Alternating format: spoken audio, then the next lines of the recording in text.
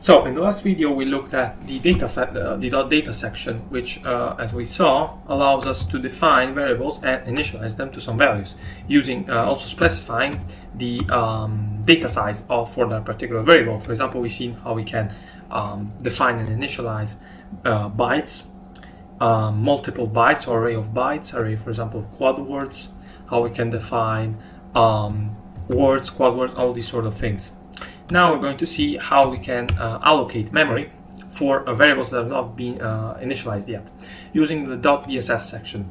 And in the .bss section, the syntax is pretty much the same. The only difference is that you're going to replace the, for example, the w, db, dq, dd, or for example, ddq with res w, res b, res d, res q, and res q.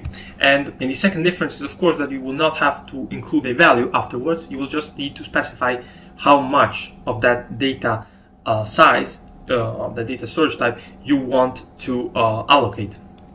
So, for example, let's suppose that we want to, I don't know, store an array of bytes.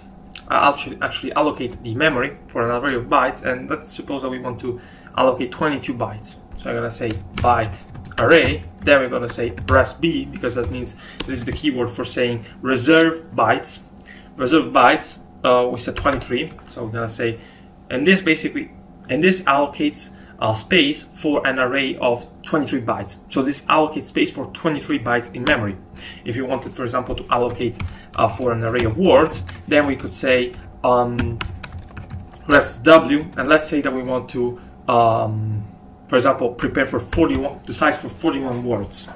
Then we can also, of course, using res d, res q, res dq, allocate space for an array of double words array, res d, and for example 23, then quad words array, and then res q 50, something like that. And then you can also, of course, double quad words array, res dq 77, something like that. You can this is basically the syntax with which you can allocate space for a specific data storage type. And also, of course, keeping in mind that a string is nothing but an array of bytes. So because a byte represents a ASCII character, if you come from C, for example, from the C programming language, you should already be familiar with this concept. Then we can, for example, suppose that in a program it will happen very often that we may, for example, want to allocate a space, for example, for a string, for a buffer, or something like that. Then what we will say is we'll say, for example, string res bytes, and then the length of the string, such as 90, for example, in this case. And so this is.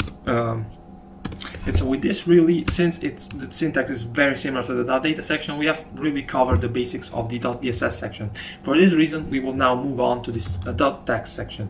So in this video, we won't cover a lot of the .data section, also because of the .text section, also because the .text section is the section where we will write our code.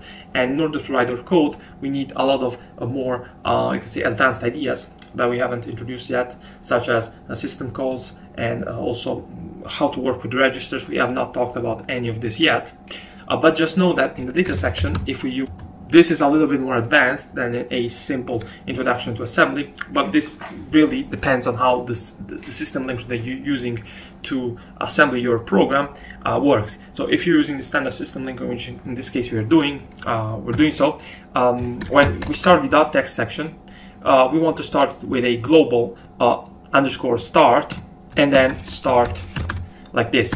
So the start here that you see is known as a label in assembly, and we will see that in assembly labels are very important, and we will also introduce how to write other labels that we can use inside our program.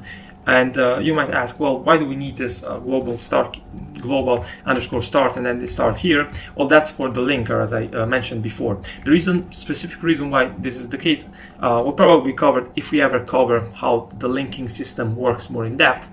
But for now, just know that in the section in the .text section of your program, you need to include these two lines of code.